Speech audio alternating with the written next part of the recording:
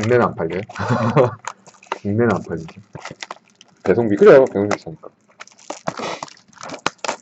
아.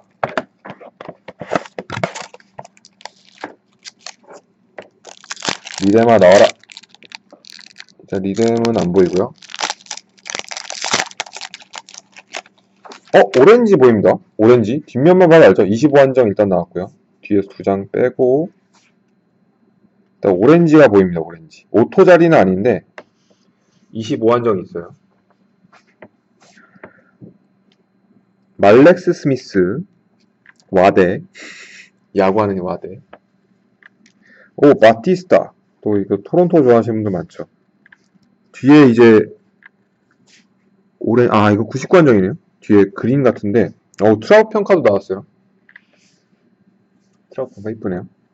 그 다음에 99한정 잭 크랭키. 오, 그 다음에 25한정 오렌지가 보이죠. 뒤에 오토는 아닌데 잭 크랭키. 이번에 유니폼 바뀌었죠. 올해는 오렌지 갑니다. 미네 트윈스. 와, 대박.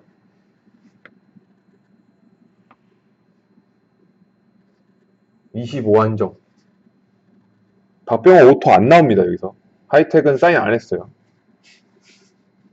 25한정 병호파크. 뒤지는데? 박뱅 25. 와, 익명님 대박인데요? 이거 오토 없습니다. 이번 하이텍은. 사인을 많이 하는 박병호여도 여긴 없어요. 오토가 얘 막장 아닌데? 막장 뒤에 하나 더 있는데 왜 오토가 벌써 나오죠? 캐텔 마르테 루키입니다. 시애틀. 뒤에 한정수가 더 있어요. 또 50한정. 오토가 2개예요? 와, 골드 오토. 로버트 스테픈슨 골드 오토입니다. 오토 2장 나왔어요. 한 박스에. 이런 경우가 있나? 와, 이 박스 거의 몰빵인데?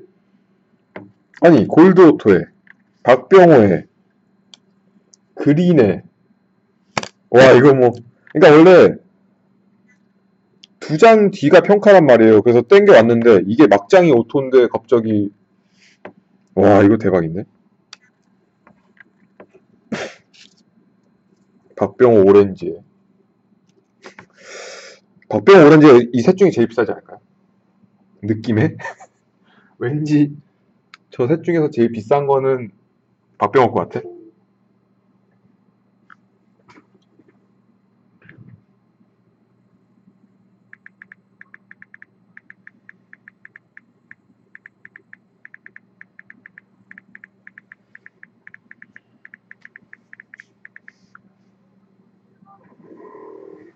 네, 컵순이 계시죠. 맨 아래. 또 지금 익명님이 이 기세를 몰아서 맨 아래를 신청하셨습니다. 일단 이거 사진 한 번만 찍을게요. 박병호는 이거 진짜 이쁜데? 이거 자켓 넣어야 되나? 맨 아래는 또 저기 누구냐? 킬빌님이 찍어놓은 표시목 중에 하나죠. 이 케이스 괜찮은데요. 지금 골드호트 2번째예요. 이 케이스에서만.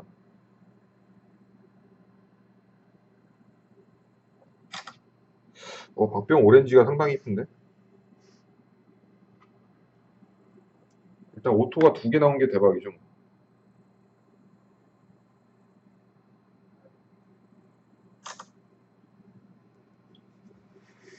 맥그리거 많이 올랐어요. 맥그리거 많이 올랐죠.